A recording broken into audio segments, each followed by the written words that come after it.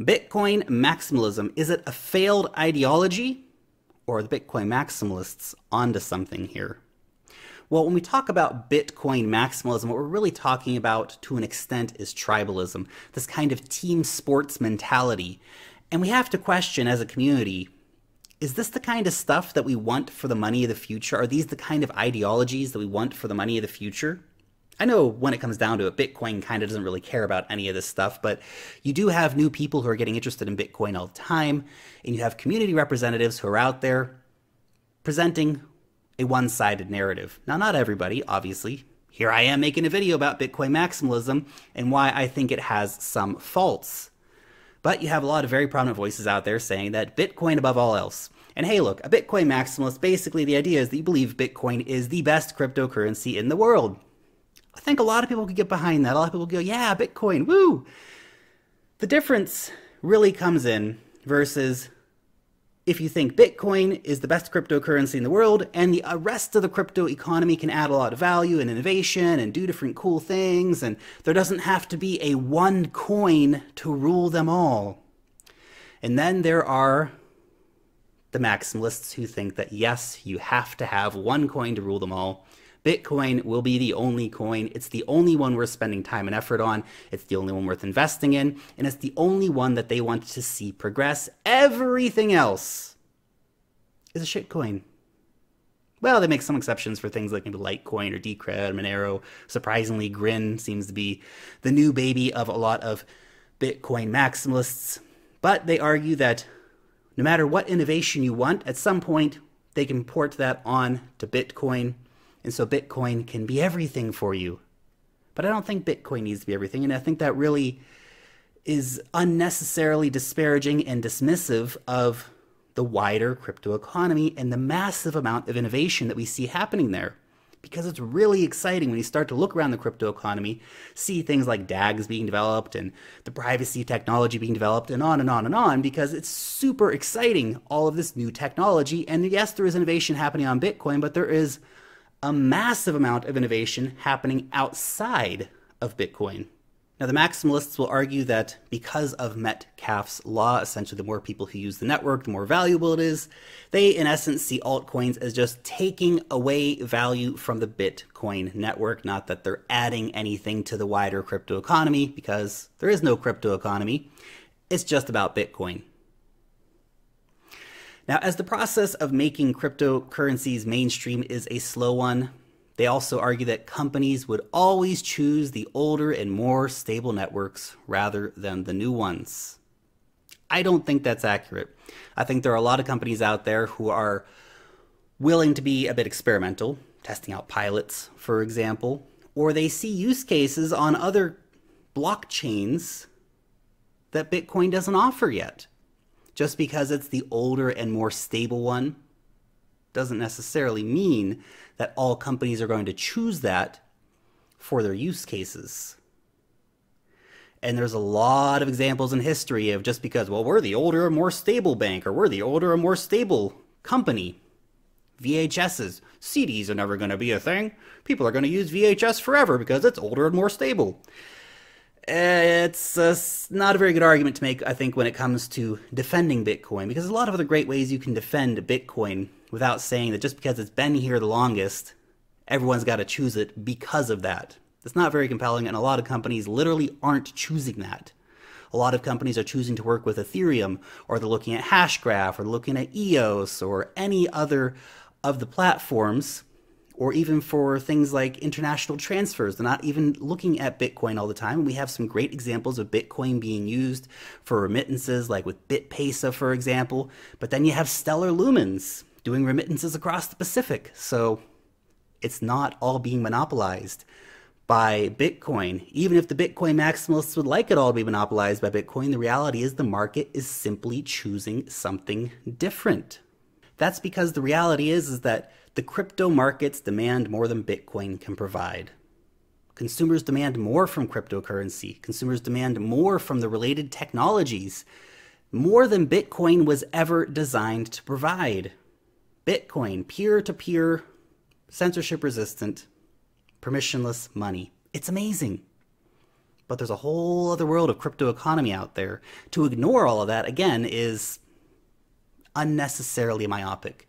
Charlie Lee recently came out on Twitter saying that some self-proclaimed Bitcoin maximalists are actually Bitcoin extremists. They think that all other coins are scams and will go to zero. Saying that maximalists think Bitcoin is and will remain the dominant cryptocurrency, but there is room for altcoins to exist and even do well. That's, I think, a viewpoint that a lot of people in the cryptocurrency community get behind. Bitcoin can continue to be number one. Maybe at some point some other coin will overtake position as number one. That's not going to erase the importance of Bitcoin by any means, but they mostly see that Bitcoin will be the dominant cryptocurrency.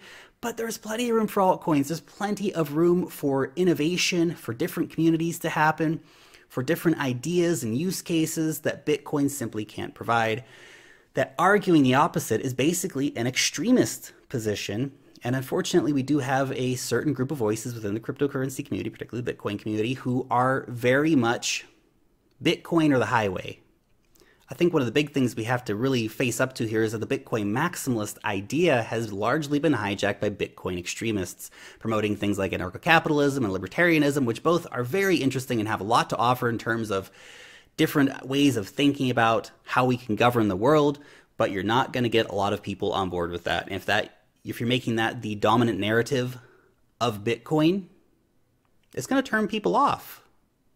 They'll go to another cryptocurrency, or they'll stay out of cryptocurrencies altogether. Because Bitcoin's about code, and I know that people representing the community do have ideologies, we all do, but to try and make this association that Bitcoin is this just doesn't work. And it's not useful in terms of trying to drive mass adoption, get everybody into cryptocurrencies.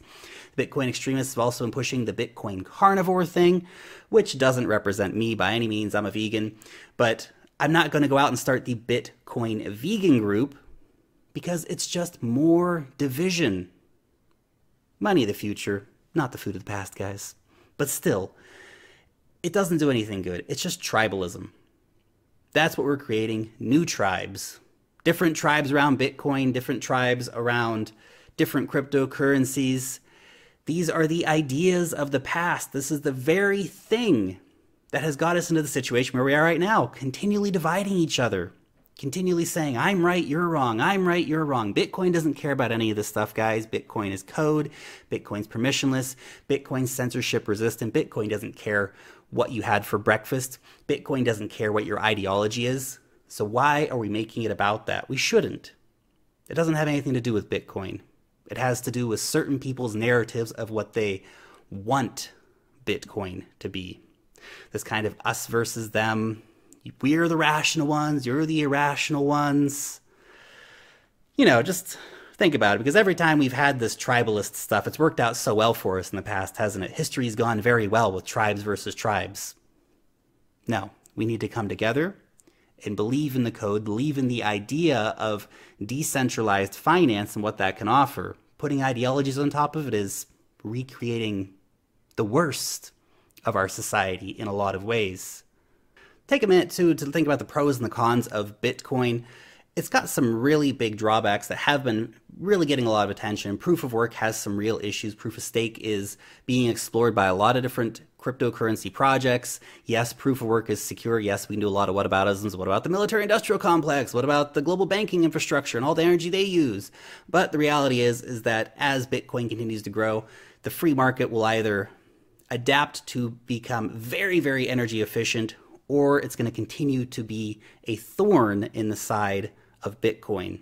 Then we have, of course, scaling issues. And yes, it's nice to see Lightning coming around, but the reality is that right now Bitcoin doesn't scale very well. We can also look at lack of rich functionality in terms of things like privacy features, which we see being developed on other cryptocurrencies. And hey, it's awesome we're seeing side chains coming to Bitcoin. The network effect of Bitcoin is unbelievably big.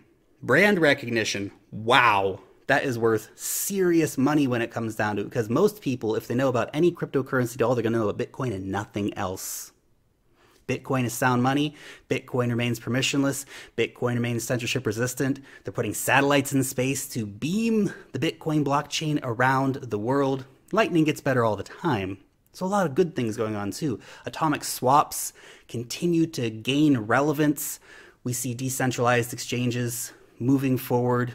But this whole one coin to rule them all narrative, it's not very compelling when it comes down to it. The whole idea behind the Bitcoin protocol was that it is driven by verifiable code, not an ideology. We are trying to decentralize the systems of power. Everybody wants the same thing. Let's not recreate the old structures with the future of money. Saying that only Bitcoin will ever be relevant will probably be chalked up right along with all those other failed predictions where people were saying the internet's never going to be a big thing, or mobile phones are never going to be a big thing either. Bitcoin's awesome. Bitcoin will remain. Bitcoin will continue. But a lot of other crypto technology will also be very, very important. And every project in the cryptocurrency space is contributing in some way. Every failure is a lesson. Every scam is a lesson. Every success is a lesson. Every new technological implementation is a lesson. Litecoin, Ethereum, Steem, Zcash, all these different cryptocurrencies have brought something to the table in one way or another. The test of time will, of course, be the real test for Bitcoin. We see so many different things happening with privacy technology and DAG technology. Will Bitcoin be able to continue to innovate to stay at the front of the pack? Time will tell, without a doubt.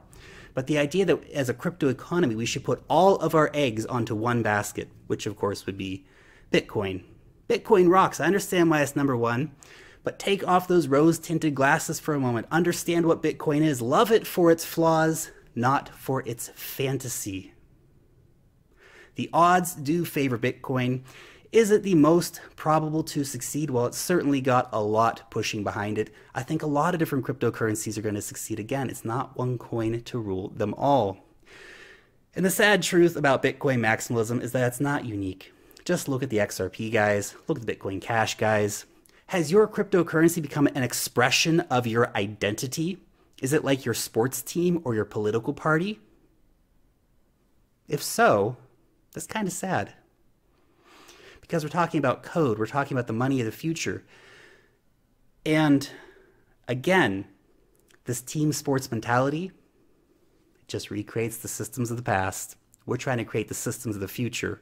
And that is an ideology in of itself. I know you can't escape the idea of ideologies and biases and all these things. We are only humans, after all. Can Bitcoin become the global reserve currency and replace all fiat and end the nation state, like some Bitcoin maximalists might like to see? Could Bitcoin become the global reserve currency? Well, a lot has to happen between now and that to happen, and it might not happen anytime soon. It would require a lot of external events like the collapse of the US dollar, for example, but possible. Very, very possible. Or a host of cryptocurrencies could become the global reserve currencies. Again, let's expand our ideas. Why does it have to be one coin that becomes the global reserve currency? Maybe it'll be 5 coins.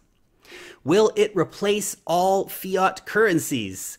Now, that is a big ask without a doubt. We are counting on all governments and all central banks to fail. Can we end the nation state?